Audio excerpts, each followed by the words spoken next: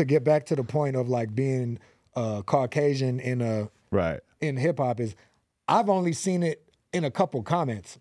No one has ever like not. I rap my off, you know what I'm saying, and I make good music, and I come around with solid people. Right. I'm not coming in the room unless I was referred or coming with somebody that I know is a motherfucking legend, bro. So that's my main thing. Like I learned that very young. Like if you with the wrong person and you know they weird, I don't care if they're like. I mean, you got to, weigh the situations, but I don't want to be introduced to Kanye West by somebody that I think is squirrely. You get what I'm saying? You want to be introduced by somebody that's a legend. That's true, because, like, I've been around Kanye. This is back in the day before I kind of made it clear that I didn't always care for some of his things he's done. But I was around Kanye, and it's like people are acting like I'm supposed to walk up to him and say hi. I'm not walking up and saying hi. Now, if I'm with somebody who knows him and wants to say, hey, this is Adam, you got the best podcast in the whole world, cool. That happened with me with Cameron. I'm with Ben Baller. I probably wouldn't have walked over and said, what up to Cameron? If he wasn't with Ben Baller. I'm with Ben Baller. Ben Baller walks me right up to him and says, this is Adam, you got the best podcast, whatever. That was a cool way to meet him, but it is kind of weird when you feel like in a thirsty environment, especially where it's all fans, and you kind of know you're going to just get lumped in with the fans, and you don't really want that introduction. You'd prefer to get not highlighted, at all. Or I don't even care if the dude's friends. Like everyone has some friends that are like, I'm not talking about business partners and people that be a part of the business, but everyone has a couple friends that are just kind of flaky and like I want to be introduced by the man, right? Where it's automatic love, like, and that's what like situation with Thug and Tip and all these people like that you can't even get around, but because of Shad bringing me there, you get what I'm saying? Because of Desto bringing me there, because of whoever it is that may introduce me,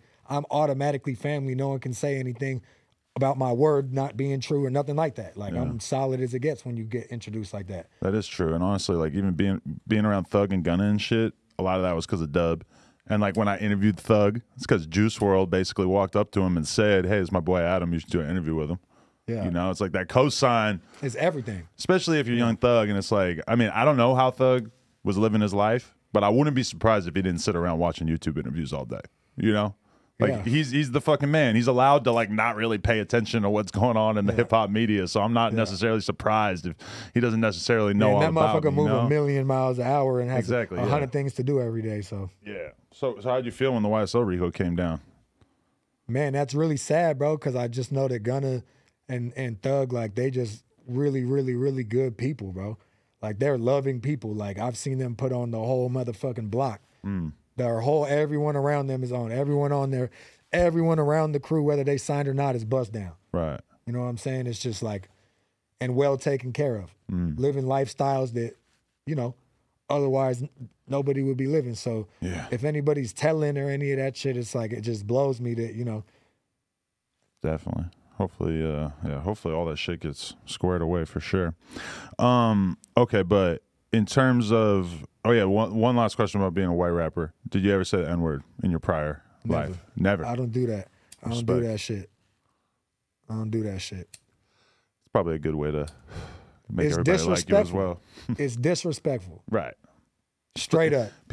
A rapper's going to respect you for knowing your place and knowing who you are. Yeah. And if you're out here saying the N-word as a white guy, it's like... I agree with Joe Budden years ago when he told Yellow Wolf that he is a guest in the culture.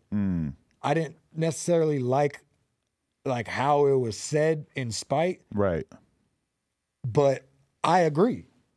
Hip-hop culture, we know where it comes from.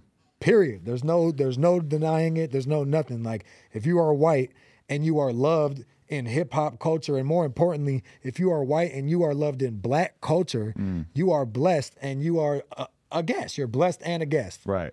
Period. I remember one time Vlad asked me that in an interview. He said, are white people guests in hip-hop? And I didn't really know what to say. And he goes, well, I'll put it like this. It's like, would you walk into somebody's house that you didn't know that well and put your feet up on the table? I'm like, no. He's like, why? I'm like, because you're a guest. I'm like, okay, yeah, you're right. Yeah. Don't walk up and put your feet on the fucking table, if you're not 100% solidified, right? Yeah, no, 100%. It's also 2022, though, and there's rappers in Korea, Japan, South America, Mexico.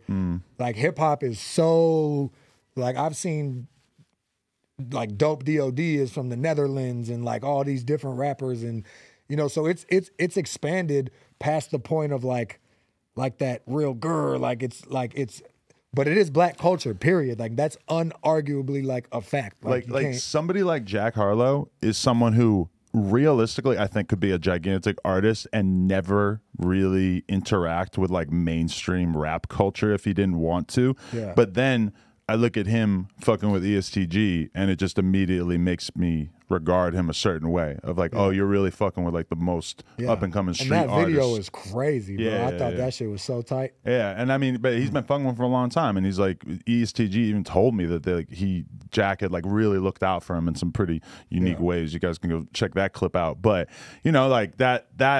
I think they're both from Kentucky, right? If you have the option of being a rapper and really engaging with the culture and fucking with it and showing that you got love for it versus like just basically being like, nah, I'm just this white guy who's gonna do my own thing and I don't need y'all. Like you should definitely probably, if you want to be loved, you should err on the side of fucking with people, right? You have no choice. Like that's lame. That's so lame to just come in a culture that is not yours and not fuck with the people and just be like hell no, like you have to fuck with the people. You have to touch the people. Like first things first, when I left LA, I couldn't wait to get up out of LA as far as like, cause I was doing all these shows, opening for people, Los Globos all the time, like all these small venues. And when I had the chance to go to Atlanta and New York and all these places, like I'm rapping on the street in the projects, in Baisley, in Queens, like in Brooklyn, and you know what I'm saying? Like Park Place, all these legendary places. Biggie from like First Things First with the boy 5 Mics. I'm rapping on the corner. So you weren't scared to just pull up and spit? Absolutely not. Like that was my shit. When I was younger, I was very, very, very much into underground hip hop. Right. Like Tech Nine is one of my favorite artists of all time. I think he's an absolute genius. Like we talked about ICP. You know what I'm saying? Like I came up on underground hip hop. You know what I'm saying? So when I went to Atlanta and B.O.B. and they just liked like how I rap. They just liked like how it's immediate and like how it was, like how when I was really into the underground shit, you know? So I remember looking at being 17, looking at Bob like, what kind of belt is that? And he was like, it's a Gucci belt with the double G's. I'm like I come from nothing. Like I don't know what the fuck a Gucci belt was, even with the tan, the most obvious Gucci belt in the world. This is also 2015. Or 2014. But you know, like coming from what I come from, I didn't even know what the fuck that was. Right. So like what I was saying is yeah, you know, absorbing the culture, like that was everything to me. Like that was so much everything to me, especially coming from the Juggalo culture. It's like all I care about is black culture. All my friends, well, I have a bunch of white friends too. I have a bunch of Filipino friends and a bunch of Hispanic, Latino friends.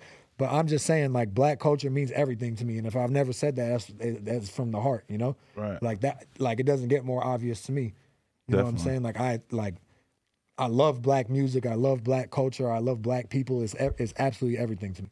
For sure. All right, people, we just hit 300,000 subscribers. You know we're trying to hit 400,000 subscribers. So that little red button, tap it, tap in. We appreciate y'all.